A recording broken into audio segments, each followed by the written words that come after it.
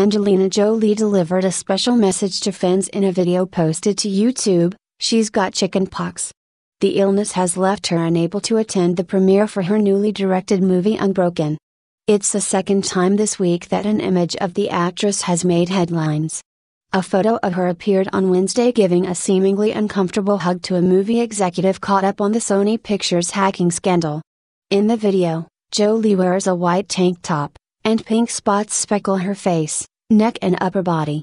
I just wanted to be clear and honest about why I will be missing the Unbroken events in the next few days, which is that I found out last night that I have chickenpox. So, I will be home itching and missing everyone.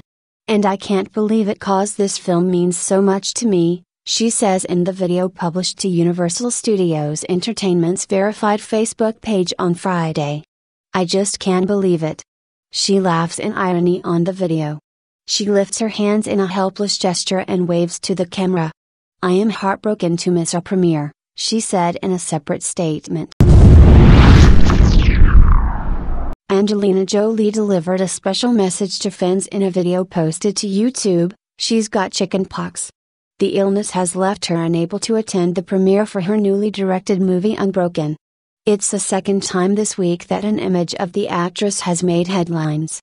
A photo of her appeared on Wednesday giving a seemingly uncomfortable hug to a movie executive caught up on the Sony Pictures hacking scandal. In the video, Jolie wears a white tank top, and pink spots speckle her face, neck and upper body.